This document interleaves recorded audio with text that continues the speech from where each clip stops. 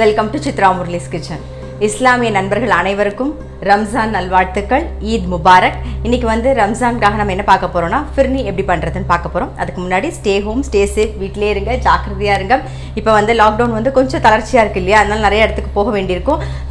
Mask போட்டு போங்க, social டிஸ்டன்ஸை maintain பண்ணுங்கள், ஃப்ரீக்வெண்ட்டாக ஹேண்ட் வாஷ் பண்ணுங்கள். இப்போ நம்ம வந்து ஃபிர்னி எப்படி பண்ணுறதுன்னு பார்க்கலாம் வாங்க. நான் வந்து ஒரு 1/2 லிட்டர் பால் எடுத்துக்கிறேன்.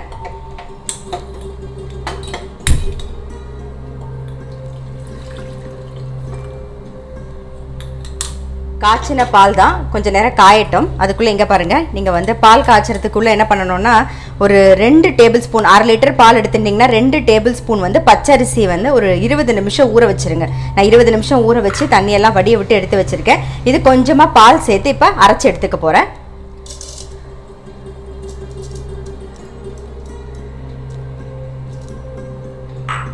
கொஞ்சம் பால் சேர்த்து அரைச்சிக்கலாம். கொஞ்சம் ரவை மாதிரி இந்த மாதிரி அரைச்சிக்கணும். தெரியுதா, லைட்டாக ரவை தெரியும் பாருங்கள், இந்த மாதிரி ரவை மாதிரி அரைச்சிக்கணும்.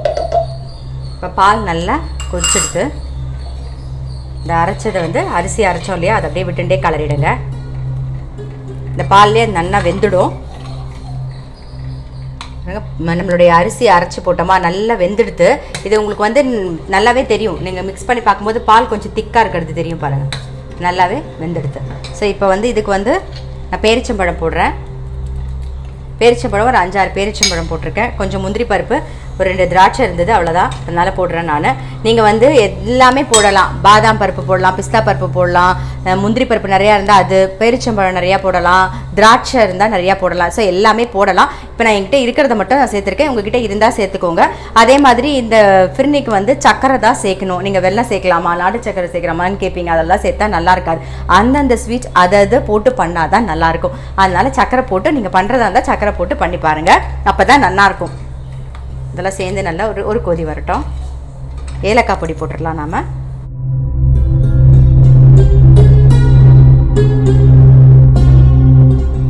முந்திரி பருப்பு, பேரிச்சம்பழம் எல்லாம் போட்டு ஒரு கொதி வந்துடுது. இப்போ வந்து சக்கரை வந்து நான் ஒரு 2 டேபிள் ஸ்பூனுக்கு சக்கரை சேர்த்துக்கிறேன். நான் ஒரு 1/2 லிட்டர் பால் தான் எடுத்திருக்கேன். ஸோ அதுக்கு தகுந்த மாதிரி நான் எப்பயுமே சக்கரை கொஞ்சம் கம்மியாக தான் சேர்த்துப்பேன். உங்களுக்கு வேணுன்னா கொஞ்சம் கூட போட்டுக்கலாம் நீங்கள்.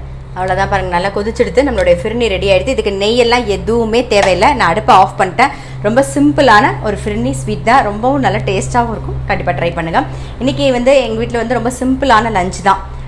தக்காளி ரசம், அப்புறம் கேரட் வந்து தேங்காய் போட்ட கறி. ஆல்ரெடி நான் தக்காளி ரசம் போட்டிருக்கேன், இருந்தாலும் நான் உங்களுக்காக ஒரு சின்ன ரீகேப் மட்டும் சொல்கிறேன். நான் 2 தக்காளி, ஒரு சின்ன பீஸ் வந்து புளி போட்டு நல்லா வேக வச்சுட்டு மிக்சியில் அரைச்சி வடிகட்டி எடுத்து வச்சுட்டேன்.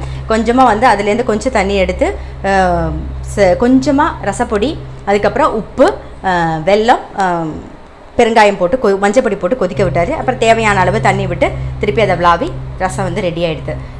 கேரட் வந்து ஆஸ் யூஷுவல் எப்பயும் போல தான், நான் பச்சை மிளகா மட்டும்தான் போட்டிருக்கேன். கொஞ்சம் எண்ணெய், பச்சை மிளகா வந்து கடுகு, உளுத்தம்பருப்பு, சீரகம் தாளிச்சிட்டு, பச்சை மிளகாயும் தாளிச்சிட்டு, கேரட்டை போட்டு கொஞ்சம் உப்பு போட்டு மூடி வச்சுட்டேன். நல்லா வெந்ததுக்கப்புறமா தேங்காயும் பெருங்காயமும் போட்டு இறக்கிட்டேன், மிக்ஸ் பண்ணிட்டு இறக்கிட்டேன். அவ்வளோதான். ஸோ சிம்பிளான தக்காளி ரசம், கேரட் வந்து தேங்காய் போட்ட கறி தான் ஆல்ரெடி நான் பண்ணியிருக்கேன். நீங்கள் அந்த வீடியோ பார்த்துருந்தீங்கன்னா அதை பார்த்து கூட பண்ணலாம். இன்றைக்கி வந்து ரம்ஜான் அப்படிங்கிறதுனால ரம்ஜானுக்காக நம்ம வந்து ஃபிர்னி பண்ணியிருக்கோம். இந்த ஃபிர்னி வந்து ரொம்ப சிம்பிள், நெய் தேவையில்லை, முந்திரி பருப்பு, அது பேரிச்சம்பழம் கூட போதுங்க. எதுவுமே இல்லைனாலும் பேரிச்சம்பழம் போட்டு கூட நீங்கள் பண்ணலாம், ரொம்ப நல்லா டேஸ்ட்டாக இருக்கும். ஸோ கண்டிப்பாக ட்ரை பண்ணி பாருங்கள். திரும்பவும் இஸ்லாமிய நண்பர்கள் அனைவருக்குமே வந்து ரம்ஜான் நல்வாழ்த்துக்கள், ஈத் முபாரக்.